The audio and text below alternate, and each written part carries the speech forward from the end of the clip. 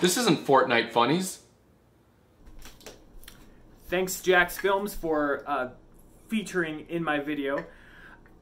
I just bought this, right? Because I didn't have one myself.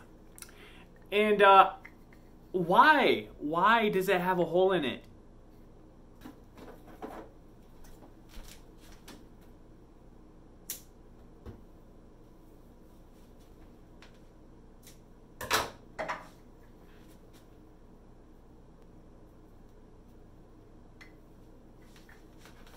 Thank you for coming to my TED Talk.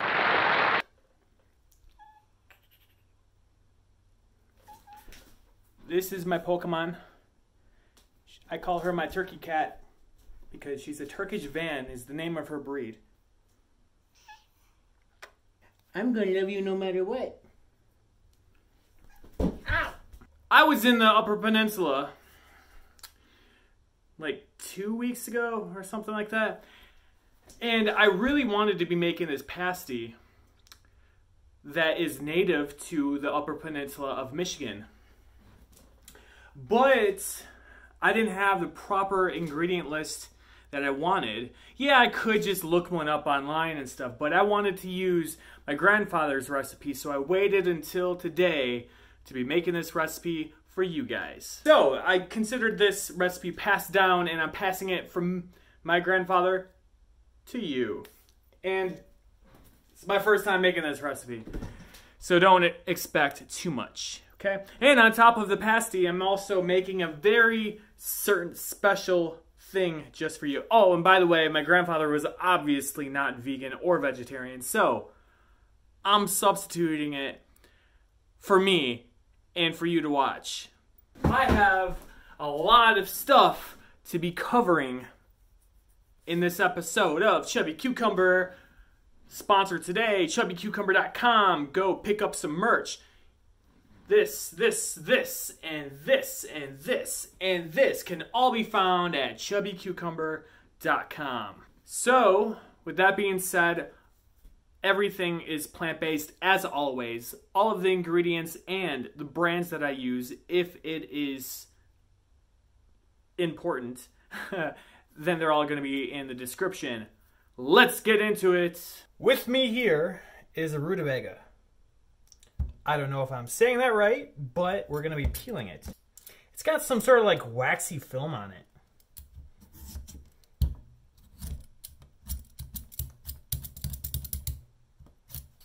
Okay, now I got it all like that. The only logical thing to do is cut it straight down like that. Yeah, there we go. French fries. I didn't cut it all the way down because I wanted to cut them all up at once, but I could just break them up like that, I guess. It also occurred to me I'm just gonna cut it straight across like that. Oh, look at that. They're all in French fries. I've never made a recipe with Rutabaga before. I don't know if it's just native to Upper Peninsula or what, but I mean, let's face it. The Upper Peninsula of Michigan is just basically Canada. And I'm gonna be skinning these bad boys. And here we are with 5 beautiful naked potatoes. We're gonna have to be cutting these. Here, I'm gonna cut it that way. Just like how we were for the Rutabaga. With me here, I have 1 onion, or 1 and a half onion.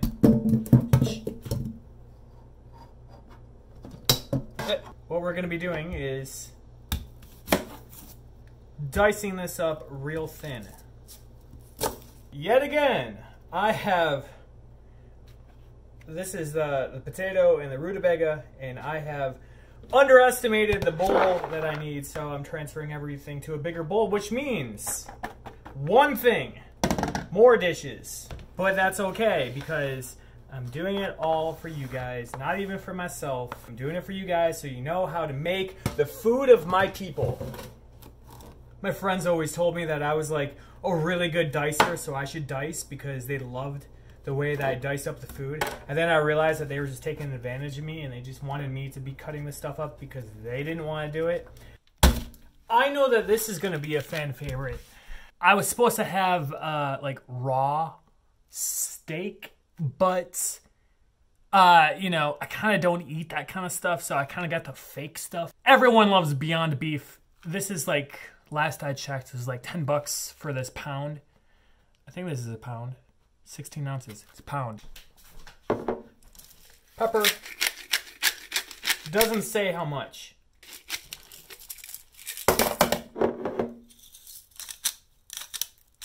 I don't want that much salt because it already has sodium inside of it. Because, you know, it's not real meat. Now, we're going to be doing the inevitable, is other than mixing this up. We want to mix the salt and pepper in with it. And then, placing it in with the other vegetables, or the other plants. Then we're going to be mixing everything together. By the way, next week is going to be something very colorful and rainbow that I've been putting off and I've been wanting to make for a very long time. So, if you want to see a very, very dessert / breakfast type of a meal, hit subscribe because that's what you're going to get next week. Because that's what I want to do with this channel. It's called Chubby Cucumber for a reason. And then we're going to keep mixing. Whoa. Right now, I probably have some youper watching me saying, like, this guy doesn't know how to cook meat pasties. Stay tuned, okay? Because we're going to get this stuff done. It's a family recipe. I'm from Michigan. I know how to cook a meat pasty. For real, though, I'm from the Lower Peninsula, and since I just got back from the Upper Peninsula, I feel like those youpers, they could be kind of weird. Like, I couldn't find any vegan or plant-based places to go eat. That was kind of annoying, but, I mean, I'm kind of used to it. I don't really care. I mean, an apple. I ate apples off of, like, fresh off the tree. So, I'm from the Lower Peninsula, a few miles north of Detroit, and, like the UP and the LP, we kind of have like a, you know, family beef going on because it's the same state, but, you know, there's a bridge that separates us. So we call the UP Youpers. The native language of the Upper Peninsula is like, oh, I gotta go get some firewood, eh? Oh, I'm headed over to Porcupine Mountain. And they have such, like, they have such a Canadian accent. We call it Yupanese. And then they call us trolls, the people that live in the Lower Peninsula, because, of course, because we live under the bridge. Thank you for coming to my TED Talk. Do I look extra fancy now? I have 3 cups of all-purpose flour.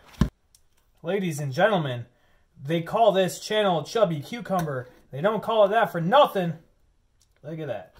Crisco. Straight from a can. That's a 3rd cup.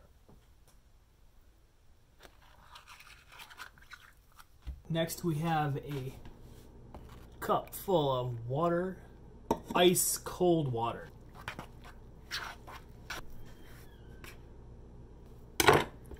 Depending on how big that you want them, but my recipe calls for 5.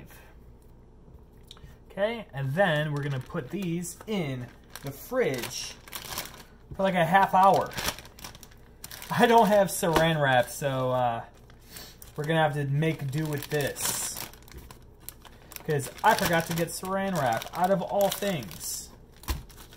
I could just make it into one big ball, but I'm very wasteful.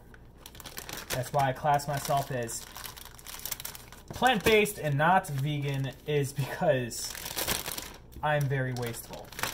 Okay? See you in 20. Alright, now I got the oven preheating for 375, and I am about ready to pull out the pasty crust. Where is it? Boom! we're going to be flattening this up. And we're going to be, you know, making the crust now. Oh, by the way, if you haven't already, subscribe because next week's recipe is going to be mwah. And also stay tuned because we're going to have a bonus recipe this round. Not just the pasties, but something to go along with it. Where's that rolling pin? Duh, over here.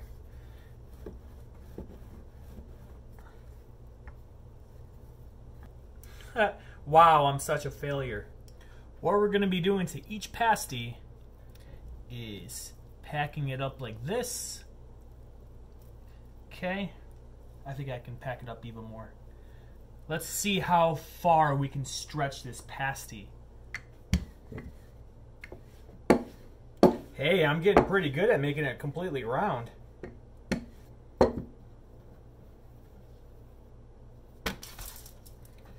Okay, now transfer it over now.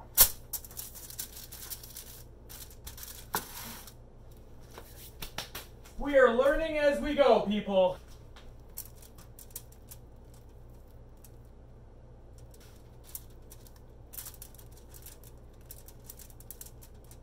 Maybe I just like stuff loaded up too much.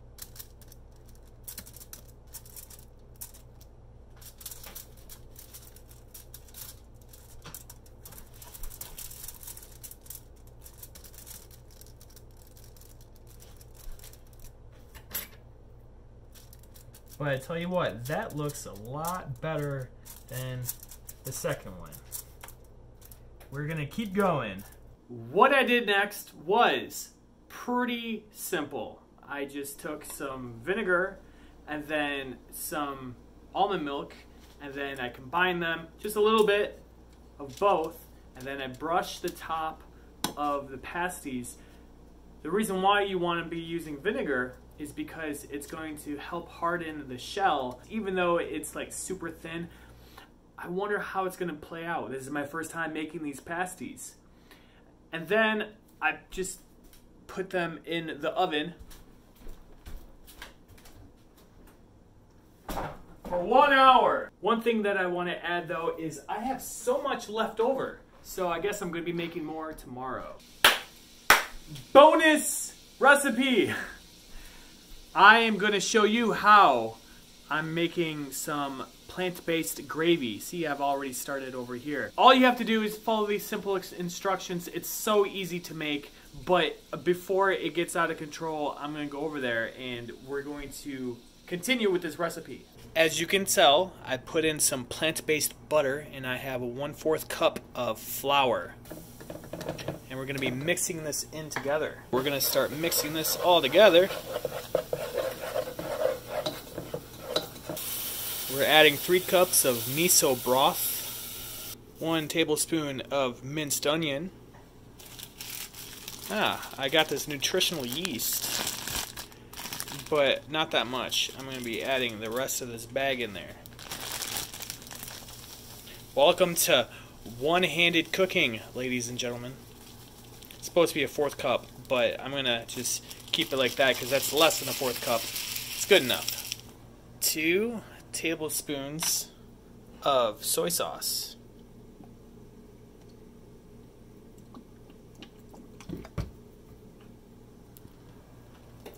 And we're going to mix all of this together. Let's see what these look like.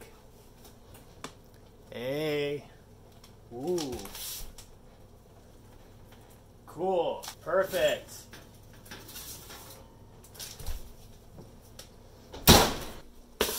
Haha. Ooh. Look at that.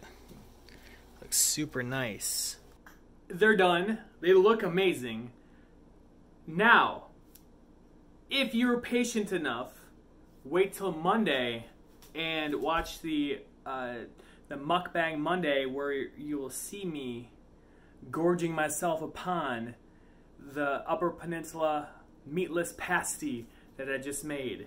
So, to check that out, hit the subscribe button, hit that like button because you know it's going to help me out. I have a lot of other social media all about Chubby Cucumber.